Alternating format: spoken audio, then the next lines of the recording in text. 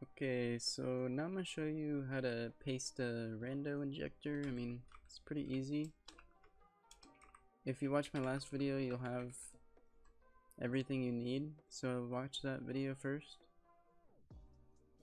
So you just want to go to this link right here. I'll have it in the description. Clone or download, download zip. Okay, so you now have the zip. So you open this zip file with WinRAR. Hopefully you have that. I mean, come on. Then you're gonna want to put it somewhere. Then you're gonna want to go to source, open the source, give it a second. If this happens, click OK. Then you want to go to source files, main.cpp. See this right here? See define junks? I mean, you could read it. It's as simple as reading this green text right here. In defines junks to random bytes, change size this block by adding new bytes. That's weird English. Okay, all you gotta do, see these? Literally just change the numbers a little bit. Okay?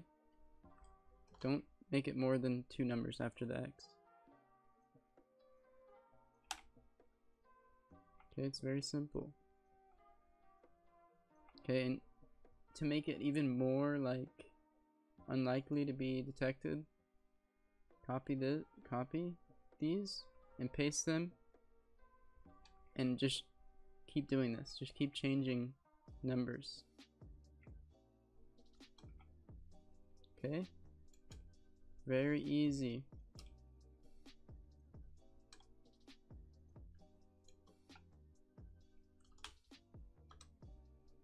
I'm slow, okay?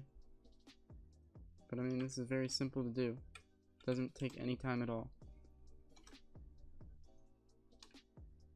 Okay, anyways, now that you've done that, another thing you can do to make it even more safe, which I've never been banned using this anyways, but I mean, you can just add junk CPP files with the same method that I used in the nskins paste video. So just copy from that website, paste, and you can do this as many times as you want. Make sure after you're done, I would do this several times if you really want to make sure. After you do this several times, go to project, and then make sure you go to this, and then optimization, and make sure optimization is disabled. And before you're able to use this, you're going to want to go back to main.cpp, and you see this right here, my DLL name.dll. You need to change this to what you want your DLL to be named. So like if you're going to use nskins, you could just do this, but I just do this, oswat.dll, because I rename all my cheats to oswat.dll, and then there's no problem. You just rename the DLL instead of having to change the name in the source code here every time you want to inject a different cheat. So just change the name of your DLLs instead of this. Okay, makes sense? All you do, build solution. Literally, you're done. Okay, go to release. There you go, it's right there.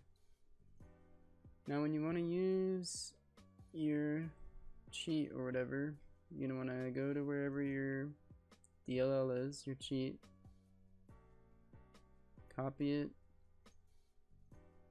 go to where your injector was in the release folder, paste it, and then like I just said, you need to change the name to whatever you want your DLL, your inject DLL to be named or whatever the fuck, okay? This is very simple stuff. It shouldn't even take me this long to make this video. I'm just really slow at making fucking videos, so it's gonna be way longer than it should be. Okay? Then you go back to your folder, double click the DLL, I mean the exe, and then look, you've injected. Wow, very nice. Okay, that's pretty much it. Thank you for watching.